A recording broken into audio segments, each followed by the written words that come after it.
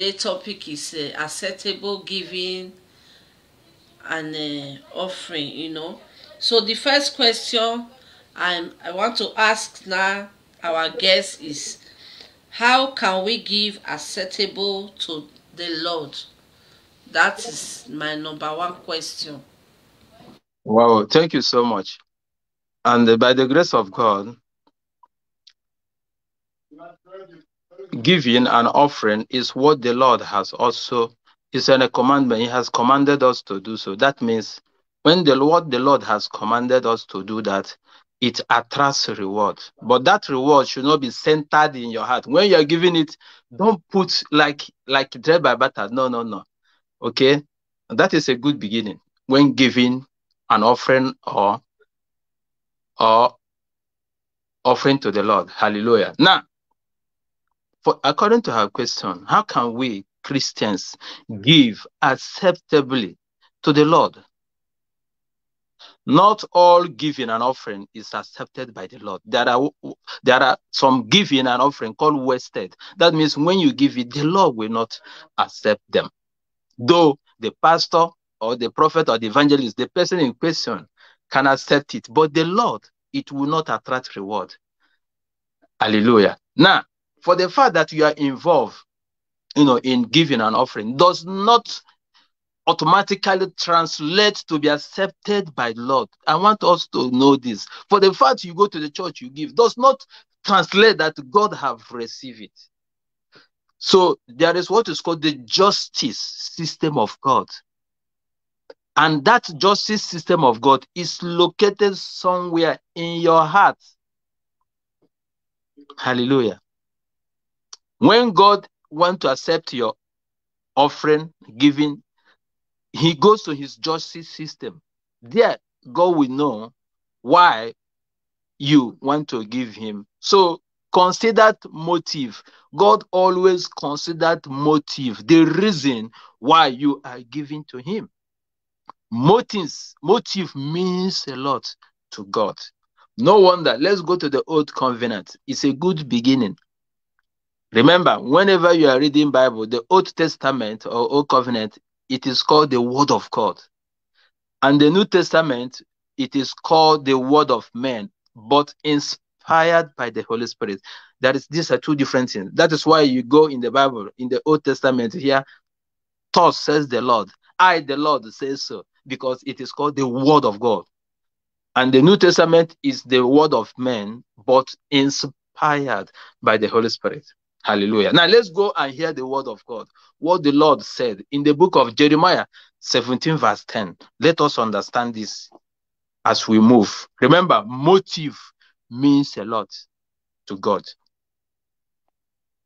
And where God can find the motive is somewhere located in your heart. So let's read the scripture as Jeremiah 17 verse 10. God bless you. He said, but I, the Lord, search all hearts and examine secret motive. I give all people their due reward, according to what their action deserve. Hallelujah. Now, that is to tell you, God said in God's justice system is located somewhere in your heart. That is why God said, I the Lord. Now, this is coming from the mouth of God. He said, tell my children, I the Lord, I search the house and I will reward you according to. He said, the realms of this. That means there is nothing hidden from God. He said, your motive, and I will reward you according to your actions.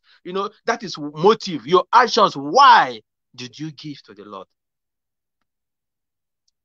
It means a lot. Do you know why? The Holy Spirit let it in our spirit to teach you. God gave a commandment. And that commandment, God is more than able to bless us abundantly. But because of wrong giving, your wrong motive, you don't receive. And pastor can receive it, as I said.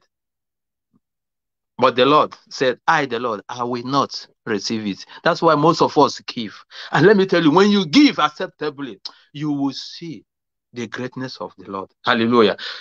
In the book of Matthew chapter 6 verse 1, Jesus now begin to counsel us about this. Let's hear what Jesus now have to say in the book of Matthew chapter 6 verse 1, please. Let's go very fast.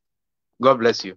Do your good deeds publicly to be admired by others, for you will lose the reward from your Father in heaven. Hallelujah. This is coming now from the mouth of Pastor Jesus. No. Pastor Jesus now is giving us a counsel as a loving father. He cares for us. He telling us that, look, my beloved children. Remember the motive again. He said, do not give your alms to be seen by men. The motive, your actions again, according to the word of God in the book of Jeremiah 17 verse 10. The justice system of God is interested in your motive. That's why Jesus also counseling us. So look, don't make it to be seen by men. Your motive. You want to show up. You want to be giving, to be seen by men. Do you know why? That applaud when they clap for you, oh, who will give 1,000, who will give 500, they praise you. Jesus said, if you involve in that giving, you have received that praises. God will not give to you any reward. That's why Jesus confirmed what Jeremiah 17, according to the word of God. My beloved, God is more than able to bless us, but we are giving wrongly. And today, the churches have ignored this. That's why through the Holy Spirit, I want you hearing me today, to know the truth. Because Jesus said, when you know the truth will set us free. He said, I, the Lord, I search the heart. Let your alms, don't do it publicly. Don't do it to be seen by men. So therefore, when you involve in bazaar, when you involve in the church, they say, oh, who want to give 300 to support? Give it. God will not receive it, no matter how big it is. Hallelujah. Let's hear. I think Jesus counseled us now how to give. In verse 2, let's hear how Pastor Jesus give us a counseling, just like I am saying it, and let's see what he have to say in verse 2. God bless you. Say, when you give to someone in need, don't do as the hypocrites do, blowing trumpets in the synagogue and streets to call attention to their heart of charity. I tell you the truth, they have received all the reward they will ever get. This is a wonder. Are you doing it in a trumpet? If you involve in the church where they're doing, it's also a trumpet. He said, this is how the hypocrites people do. Remember, God advised us to give in secret. Most of us, when we give help to our fellow Christians, we always make it a public to let that person down. I do this, I help you, I do this, I do that. Just you have a little problem. The Bible said that you have no reward from God. Because this is how hypocrites, these are people who don't know God, who have no knowledge of God. This is how the world behaves. Hallelujah. Let's hear if Romans 12 verse 8 agreed in what we said. Okay. Can you read Romans 12 verse 8, please? All right. If I first get there, I will read. I'm just trying to bring us some scriptures that will agree what we are saying here. Because without the scripture, we don't teach. We teach according to the scripture, so that you too, as we are reading the scripture, please do us a favor, write them down. Remember the Berean Christians. Hallelujah. Can you read it, please? 12 verse 8. Romans 12 verse 8. If it is given graciously, if God has given you leadership ability, take the responsibility seriously. And if you have a gift for showing kindness to others, do it gladly. Hallelujah. No, it's okay. That is good. Now, it's talking about giving willfully and gladly. Okay? You give gladly, you give willfully, motive. Willfully from your heart. Don't allow somebody else to force you. Anything you give out of pressure, it is no longer willingly. It's not gladly. You are being compared. Hallelujah. Now, do you know again that whatsoever you do to a Christian, you do it direct to Jesus? I want to do you imagine Jesus come to your house today. everyone hearing me and those who will hear it later, when Jesus comes to your house, will Jesus, any help Jesus asks you, won't you give to Jesus? I'm asking you this question. If Jesus knock your door, you see I'm saying, Pastor Jesus, please, I need 100 euro, I need 2,000, I need 5,000. Will you give to Jesus? In fact, I will go and borrow. I will rush and borrow and give everything I have. Now, Jesus said that even though Jesus is not with you physically, whatsoever you do to a Christian, you do it directly to Jesus. I'm not guessing. Let's go to the scripture. Let's go to the Matthew 25, from 35 to 40, please. In fact, I'm going to read it very fast. Matthew 25, 35. Okay, I'm reading. Okay, you are reading. Okay. Yes. Okay. Now, he said, for I was an hunger, and ye gave me meat. I was thirsty, and ye gave me drink. I was a stranger, and ye took me in.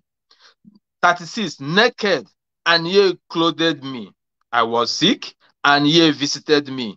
I was in prison, and ye came unto me. Then shall the righteous answer him, saying, Lord, when saw we thee an hunger, and fed thee, or thirsty, and gave thee drink? When saw we thee a stranger, and took thee in, or naked, and clothed thee? Or when saw we thee sick, or in prison, and came unto thee? Pay attention in verse 40. And the king shall answer and say unto them, verily I say unto you, inasmuch as ye have done it unto one of the least of these my brethren, ye have done it unto me.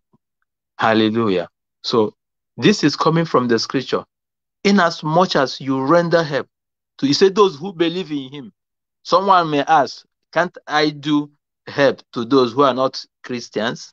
This is a very good question, because some people might have it in mind. Now, Jesus here make a specification of, look, anyone who believes in my name, you should do help for them. Then, after them, for example, if you have 3 Muslims, okay, if you have 3 Muslims, have 3 Christians, you say, do first for the Christians first. Then the one that remain, you can do to others. Hallelujah.